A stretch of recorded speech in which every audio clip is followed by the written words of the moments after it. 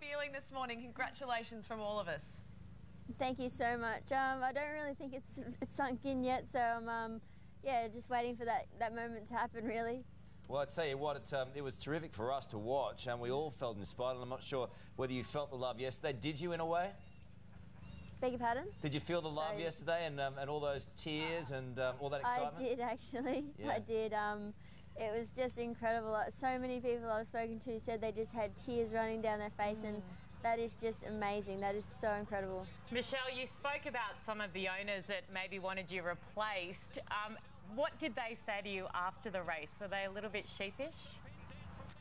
Nobody really, I think, was putting their hand up that they were the ones. I still don't know who Of course they weren't. So I'm not quite sure, but anyway, it was great to be able to win it for them and to celebrate with them. Your brother Stevie has been really instrumental in everything, I think, for you up until this point. He picked that crucial barrier for you, the #1 draw. He strapped the horse. You two clearly share a really special bond. Absolutely, and when he did pick the barrier 1, that was just the beginning of the fairy tale. I was like, did that actually happen? That was just so incredible how it all played out. Like, it was so funny. Somebody told me the Japanese are looking at each other like, is this for real? Like, this is the greatest race. And we were up there together. So that was just an amazing start to this story, and to share that with him is just so amazing. I'll never forget that moment of seeing him when I came back in, and he was a bit emotional, which I've never seen him like that before. So it's just great, I think, also for Down syndromes and my charity, Down Syndrome Australia. I just hope it sends out the message to so many people with young Down syndromes just to treat them as normal, because they can be so capable in so many ways. Stevie is so smart, and I just really hope that message gets out loud and clear. Well, it is. Look, it's a wonderful message to get out there. Also, it's wonderful for your family as well, and your dad, your pa, everyone's sort of dealt with a lot over the years, haven't they? Have you spoken to him yet? Yeah, I spoke to my dad last night.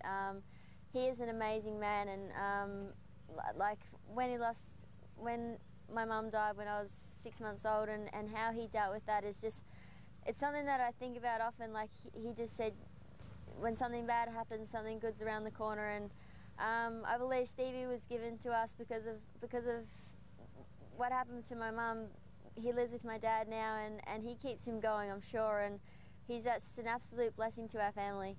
Michelle, you've got another ride this afternoon. Was it kind of tempting to maybe call in sick? Funnily enough, the stewards asked me yesterday, will we be seeing you at Kyneton tomorrow? And I was like, I'll let you know tomorrow morning. But I took it pretty easy last night, because it's a massive week, and I really wanted to enjoy it, and there's plenty of time to celebrate. Well, whenever you get the chance to do it, you deserve it, 1,000 times over. Michelle, you sent a really beautiful message yesterday to young girls across the country and across the world as well. The first female jockey to ever win the Melbourne Cup. You said that when you were 7 years old, you turned to your friends at school and said that one day you want to win the Melbourne Cup, and they all laughed at you. What would you say to your 7-year-old self today? We just did it.